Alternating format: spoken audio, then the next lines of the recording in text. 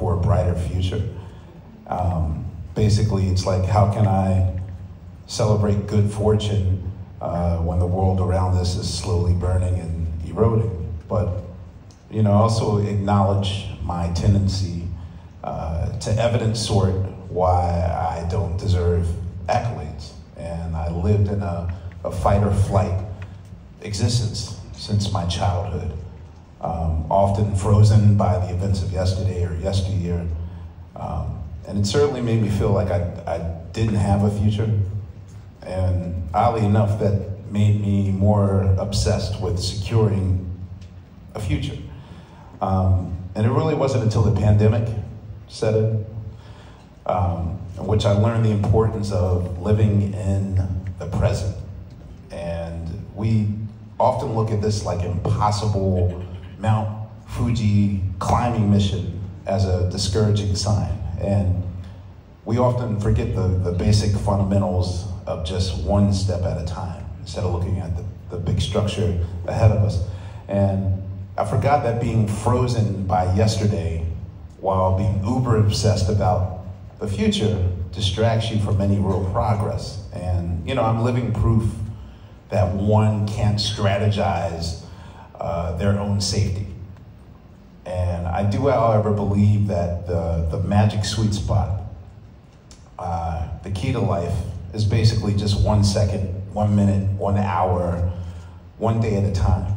And oftentimes, our need to fill in the gap overtakes us, and we fall into that toxic cycle, which we don't ever allow ourselves to feel. And this is why we all self-soothe, like we're all guilty of that. Name it, drinking it, smoking it, sexing it, eating it, shooting it, cutting it, work it, lacerating it, blemish, whatever your vice is, worship it, killing us. And for me, the solution was to go, during the pandemic, was to go within.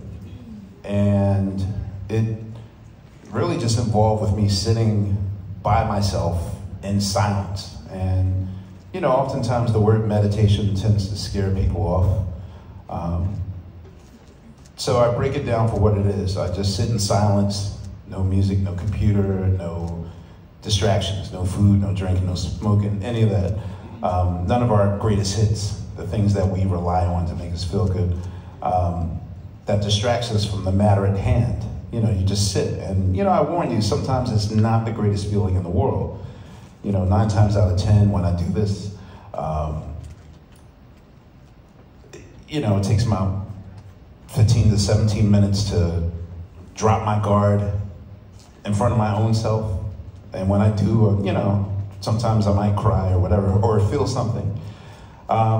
This itself is actually revolutionary, because historically speaking, Black people have never been allowed to feel or express emotions.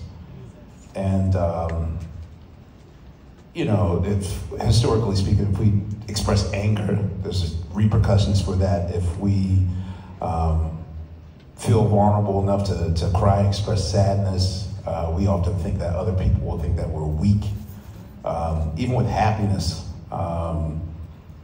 you know, we have a certain vulnerability that we don't even feel confident that we have the safetiness to express happiness. And this is basically why Black people had to invent cool.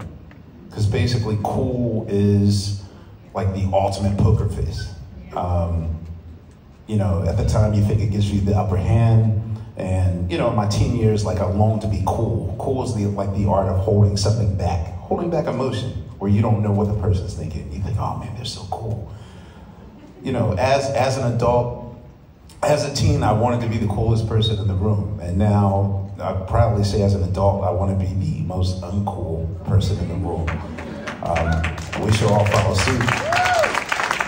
And, you know, that as I was writing this, I had a fear that I don't want you to mistake this as what they call free thinking, which is basically nothing more than parroting things that you heard other people say. I think this is free feeling and allowing yourself to be with yourself long enough to feel everything, whatever emotion it is, joy, sadness, love, remorse. I didn't know there were 300 emotions. Like, I'm only thinking 3, like love, anger, and sadness, but there are over 300 emotions. And for me, the light at the end of the tunnel is clarity. And with clarity comes true creativity. And so when I was working on those projects in the last 2 years, it really returned me into a pure place that I haven't been to in a minute. You know, and I'll admit that I have a tendency to be very calculating and strategic when I do my art. Because again, I grew up in fight or flight. You're always thinking about your safety first and that sort of thing, and not what's in your heart. So I never allowed when I was first starting with the roots, like I never allowed myself to be paralyzed by like anxiety or what the public would think or the critics would think.